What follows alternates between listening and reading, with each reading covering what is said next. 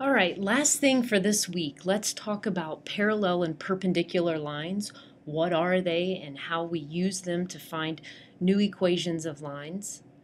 All right, parallel lines. Two distinct non-vertical lines are parallel if and only if they have the same slope. All right, so again, parallel lines have identical slope. So if one has slope 3, the other line's going to have slope 3 if they are parallel. All right, that's what makes it, that same slope is what makes it so they never cross. All right, perpendicular lines, and I know some of you are probably already laughing, all right, at the car wreck there. I saw that picture and I thought, holy cow. All right, two lines, neither of which are vertical, are perpendicular if and only if their slopes have a product of -1. All right, the way we say two slopes have a product of -1 is to say the slopes are negative reciprocals. Okay, so it's not only flipping the slope, but it's also negating it to get the perpendicular slope. Okay, and so as you can see from this amazing car wreck, an example of what it means to be perpendicular. Or we can also see by connecting home plate and second base and first base and third base on our baseball diamond. All right, finding the equation of a parallel line. Find the equation of the line that passes through the point 3, 5 and is parallel to the line 2x plus 5y equals 4. All right, this is great. I know parallel lines have the same slope, and I have my point 3, 5. The only problem is I don't yet know my slope. Can anybody look at 2x plus 5y equals 4 and automatically, without blinking, say, aha, the slope is blank? All right, well, probably not. And so the first thing we need to do is find the slope of the line. So given my line in general form, what I'm going to do is I'm going to subtract 2x from both sides and then divide every term by 5 to get my line in slope-intercept form. Okay, once I'm in slope-intercept form, I can say, aha, I know the slope. The slope is -2/5. It was in the M position. All right, since the lines are parallel, -2/5 is also going to be the slope of the line I want. Okay, so I'm going to use a slope of -2/5 and the point 3, 5. I'm going to use point slope form in this example. However, as I told you already, you can use slope-intercept form, the y equals mx plus b.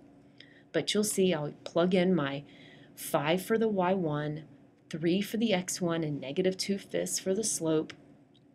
All right, I'm going to distribute that -2/5. Again, let me just show you guys, there's no magic going on here.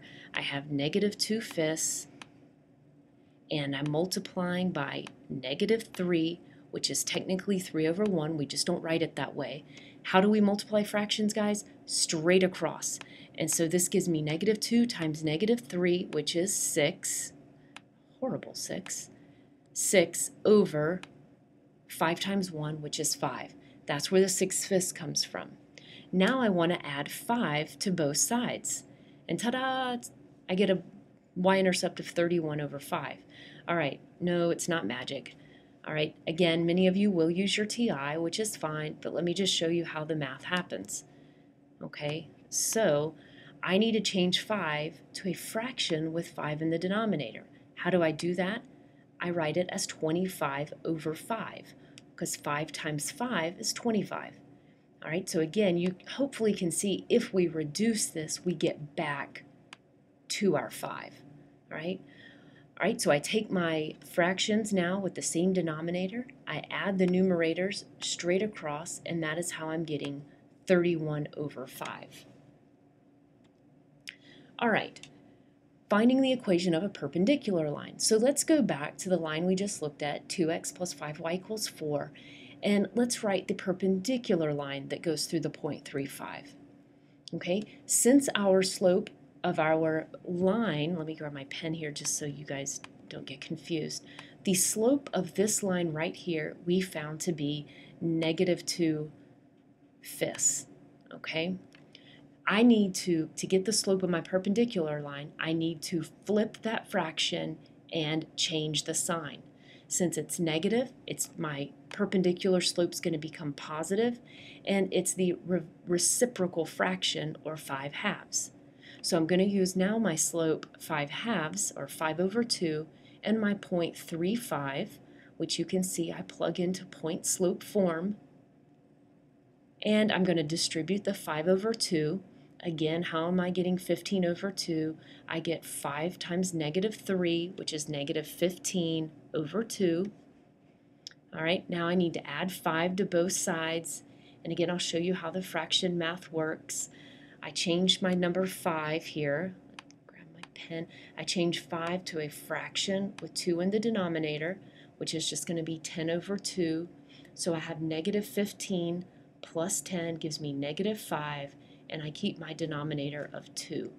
All right, but the key out of all this that I want you to see is that when I start with a slope of negative 2 over 5, my perpendicular line is going to have a slope of positive 5 over 2.